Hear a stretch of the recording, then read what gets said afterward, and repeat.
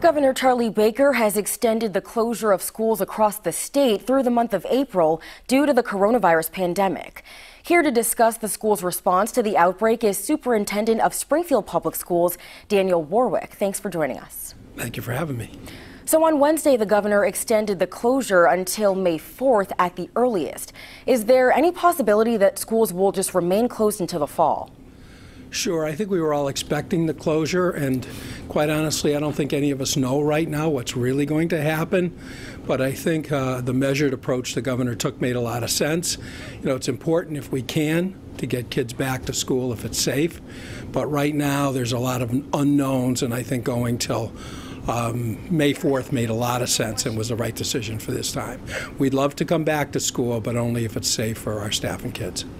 And so this is a big adjustment for many students. So what type of services are being offered to those students so they can continue learning from home? Well, you know, we invested heavily. The mayor and school committee, Mayor Sarno, have been very supportive relative to the budgeting process. And we made some decisions some years ago about investing heavily in technology, and that really is going to help us in a major way. So our teachers all have laptops. Our kids, we've gone one-to-one with laptops. We're going to do a major distribution process because they weren't all sent home. They weren't for take-home yet, but we're working on that now. So we're going to be able to do a lot electronically for our kids. But another thing we did in the interim was put a lot of work packets in our 16 food distribution sites that we have spread throughout the city.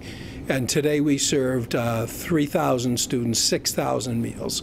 So we're working hard on the food distribution, getting as much work out as possible, and working with our staff so they stay in communication with our students and families, and do as much as we can so the kids get as much educational value as we can during this difficult period.